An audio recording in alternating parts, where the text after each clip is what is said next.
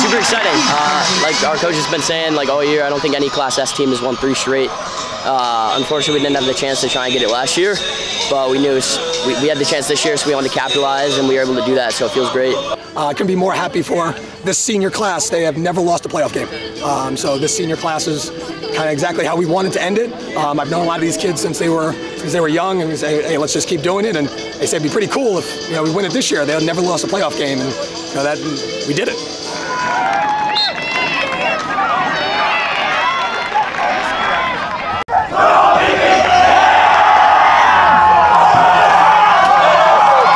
Everybody's down with that. One chance at today, baby. Let's go. 1-0. Here we go. Let's go. Let's go. Hey, yo, baby. Say it in a minute. Burn the boats on 3. 1, 2, 3. Burn the boats!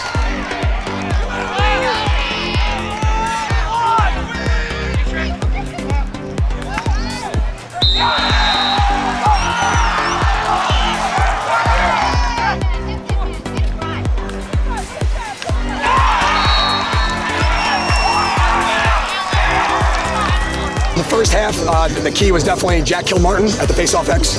We were saying winners outs today, and the kid did that. He's a sophomore, really came on in the playoffs, and we have 3 All-State players on offense. So if you keep getting the ball, eventually they fall. We rode really hard in that first half. That was something that we wanted to get that and get on our attack about riding and getting the ball back. And 2 seniors and a junior out there, and that was definitely a difference in the first half. We just had a lot of possessions.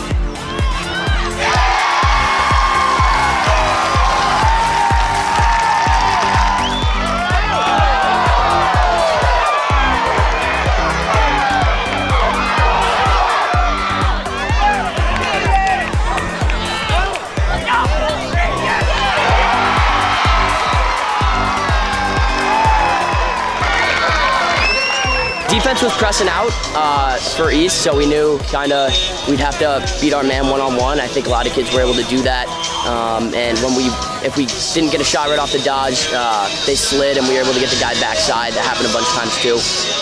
So we were able to create a lot of good offense, score a lot of good goals.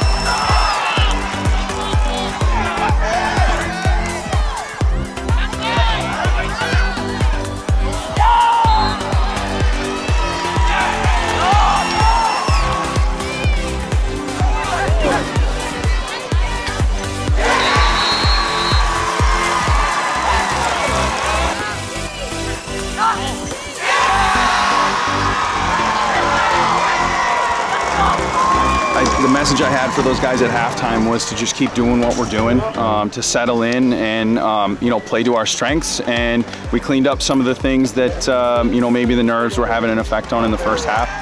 Yeah, we knew East was going to fight back. I mean, they're a good team, so we said, listen, the third quarter is going to be their best punch. So we wanted to make sure that we were ready for it. And you know, they came out. I think they won the third quarter. You know, they did a really good job. Number 4 could shoot. You know, we tried to take away number 1, who's kind of like their point guard, and they didn't stop fighting.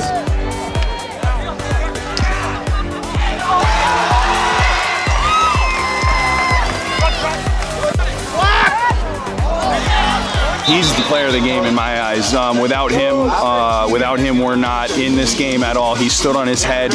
He stayed big. He made saves when we needed saves, and I thought he cleared the ball really well today as well.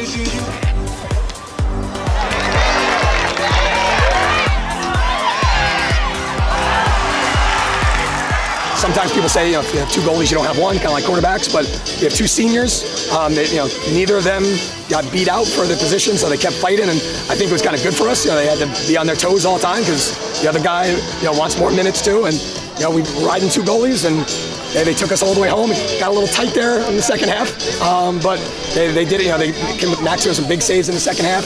Josh kept us, you know, enough to be out in front there, and I can't be more happy for the senior group. It's going to be a sad bus ride back here, knowing that this is the last time they're going to get off the bus.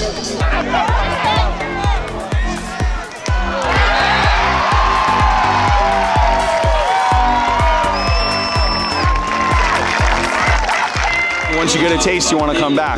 We've been knocking on the door. This is my 10th year with the program, and you know, we've made 8 quarterfinals and 6 semifinals, and never gotten broken through into this game. So, you know, to break through into the game and be here today was a blessing. But I told the guys all week and coming into this game that you know, we've worked too hard to get here to just stay here, and I really wanted them to focus on winning the game and not be happy with climbing the next step, but to come out and really take it. And you know, we fell a little bit short today, but I'm really, really proud of their effort. And they've been a resilient team all year long, and I think they showed that out here again today. We just needed a few more minutes on the clock. I think we would have had it.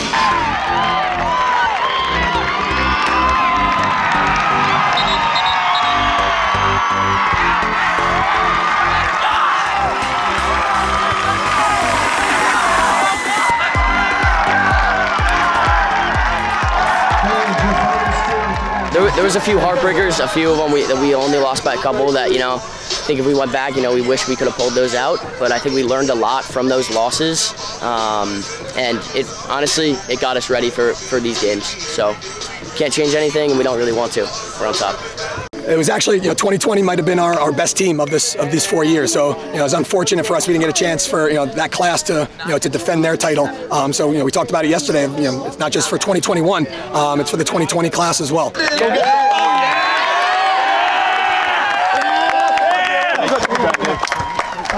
Yeah!